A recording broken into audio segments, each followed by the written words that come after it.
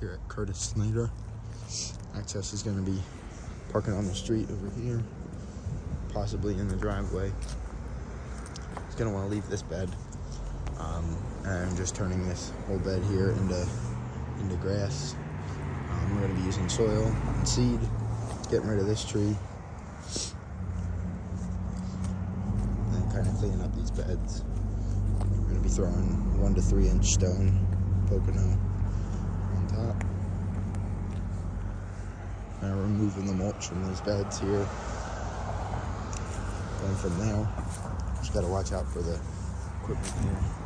Leave these trees. We're going to get rid of this big one here. And then all this stuff is going to get removed. All this ground cover will be removing. Coming over to here, just cleaning it up. Down here, maybe trimming this tree back. Taking the stump over there, we're going to be taking that. Removing these grasses, topping it with seed and straw. Getting rid of all that brush back there, and then trimming a straight line here so we can get back there. I'll be leaving this,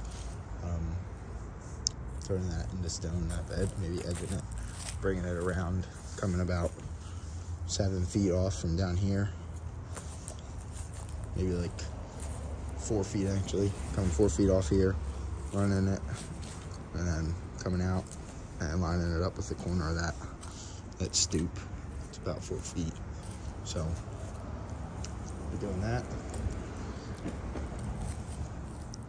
And this kind of pre-existing bed that you can see here, we're going to be kind of tilling it up a little bit because it dips here, and then turning that into grass too as well. So topping that with seed and straw. That's pretty much it.